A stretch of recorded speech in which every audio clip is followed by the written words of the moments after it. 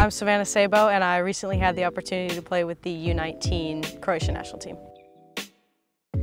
Hey guys, we are currently on getting on flight number 1 of 2 to Croatia. We're leaving from Sarasota to Atlanta, where we'll sit for a couple hours, hang out, and then head on out to Croatia. Before I had the chance with the national team, I actually hadn't been to Croatia. It's my great-grandparents that were from there, and my father had citizenship over there. That's where it started, and once the national team organization found out that I was Croatian, they granted me citizenship through Article 13. If you're an asset to the country, you're granted citizenship, so the Olympic Committee in Croatia granted me citizenship through that.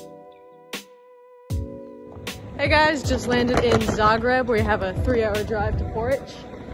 Quietest airport in the world, best airport in the world. Back in 2018 is when I originally found out that I had the opportunity to go over there. So we sent over a video, and through the video they were like, yeah, bring her over. We're on the road, Dad with the 6-speed, doing well. I told my coaches and they were super supportive, and they helped me get ready for what might be expected at the European national team level.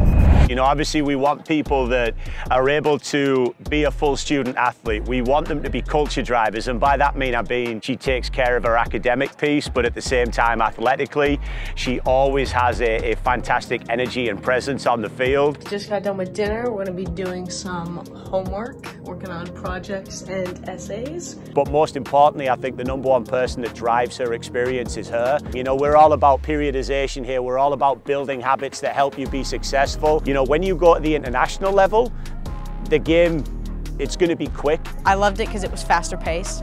I loved the faster paced game, and I loved that they were able to show me things. The U19 goalkeepers, they were like, as you get older, you can progress and you can kind of see it from a different point of view, how to get better. Representing a country that my family's from and representing like my blood, you know? Keep going. Make sure you make the full national team. Go be a star for 10 years. There's an opportunity for me to play with the first team over there soon, and I'm hoping for that. Maybe not this year, but probably next year since I'm young, so that'll be exciting.